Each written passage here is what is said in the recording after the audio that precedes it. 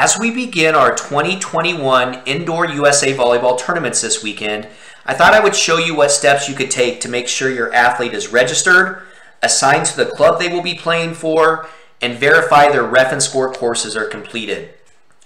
When you log into your SportsEngine account, most of the information for your athletes will be found under the Household tab on the left.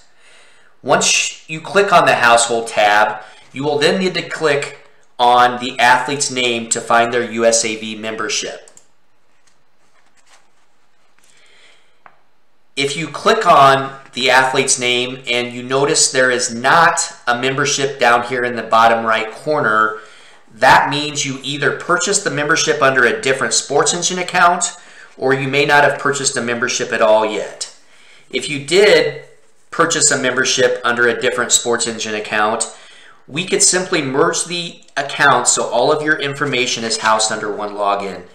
You would just need to email sportsengine@gpvb.org with both account emails and let us know which one you would like to keep as the primary email account once the two have been merged. If you need to purchase a membership, you could do this by going to our GreatPlainsVolleyball.org website. Click on Registration, click on Purchase a Membership, and then click on the red Purchase a Membership button. It is important when you purchase the membership that you purchase it for the athlete, which should be listed here under your children, and if they're not listed, you could add a child as well.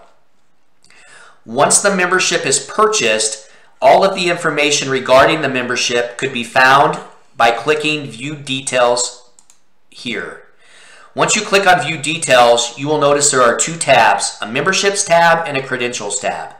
Under the Memberships tab, you will notice that it contains what club the athlete is assigned to, as well as any requirements that may need to still be completed. If you do not see an assign to your club under here, what you need to do is email sportsengine@gpvb.org and let us know the athlete's name and the club they will be playing for, and we will send you a club assignment to hook the membership to the club. Once this assignment has been sent to you, you will find it under your Home tab here. If you click on the Credentials tab, this will show you any ref and score courses that have been completed by your athlete. If your athlete completed the ref score courses last year and have both a JR R1 and a JR score, they do not need to take the courses again this year. If they do need to take the ref and score courses this year, once they are completed, they will show up here as a JR region score and a JR region referee/official. If your athlete needs to take the courses, they could find these courses under the USAV Academy by clicking the blue button up in the top right corner. Once you click on that button, it does open up another browser. If you have started or completed any courses this season, they will show up under this Enrollments tab. And the completed ones will show up under if you click on Completed.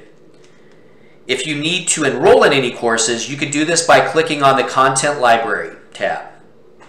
You will need to take courses GP21 101 Junior Player Referee Training, and if you have already started course GP21 102, which is for scoring, you just need to finish that.